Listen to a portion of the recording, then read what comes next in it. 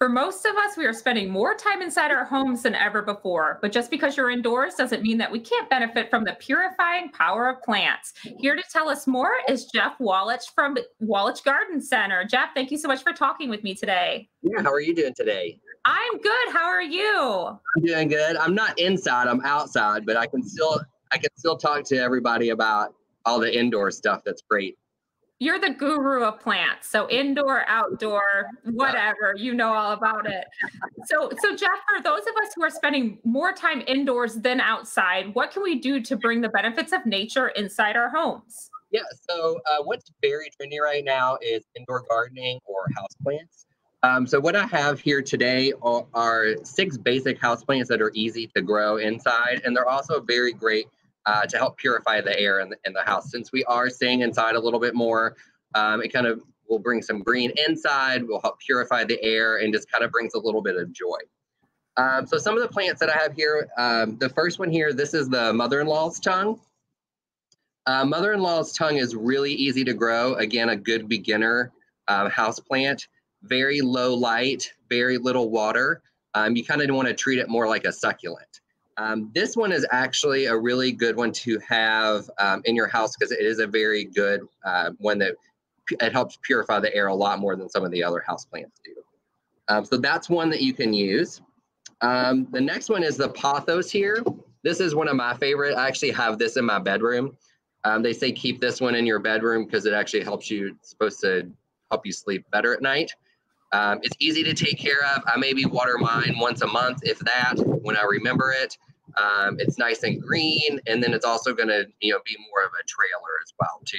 So that's another great, again, low light one, or it could even take high light as well. So very super easy plants. I like to pick out the easy plants because I kill a lot of them. So things that are easily grown indoors and easily taken care of. So the next one is the spider plant. This is an oldie but a goodie. This is the variegated spider plant. Again, this one can take high light, low light. It can take a lot of water. It can take less water.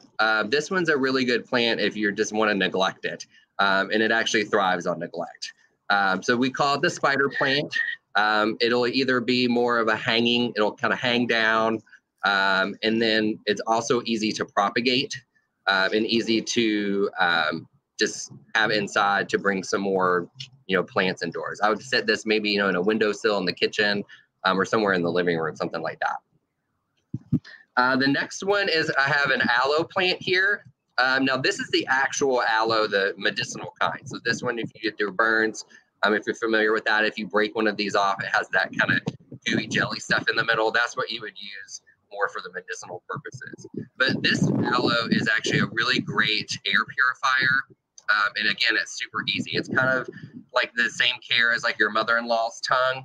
But it's, again, kind of in the succulent family, dry, high light, low light, a little neglect. It doesn't mind, being neglected a little bit. So this is the aloe one.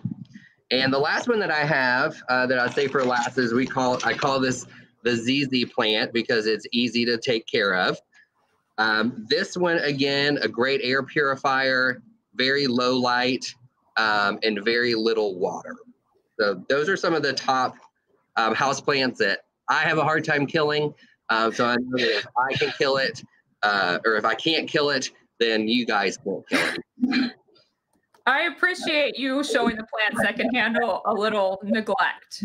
Exactly, because I know people will neglect plants just like that. Yeah, I can't. I have a hard time keeping plants alive. I have to say, though, the plant name mother-in-law's tongue is one of the funniest things I've ever heard. I just have to throw that out there. Or people call it the snake plant, or the botanical name is Sansevieria, but I like to use all those different fun names just because it's fun. I could be wrong, but I think my mom has a mother-in-law's tongue plant that her mother-in-law gave her, and I think it's like 45 years old. Is that possible? I think it is.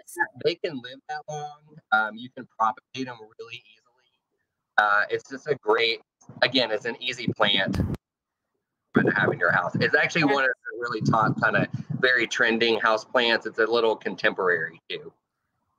And tell me, if people want more information on Wallitsch Garden Center, where can they go? Yeah, go to our website, wallitsch.net, and then also look for us, all the fun stuff that we have on our social pages on Facebook and Instagram. Jeff, thank you so much for talking with me today. Yeah, thank you.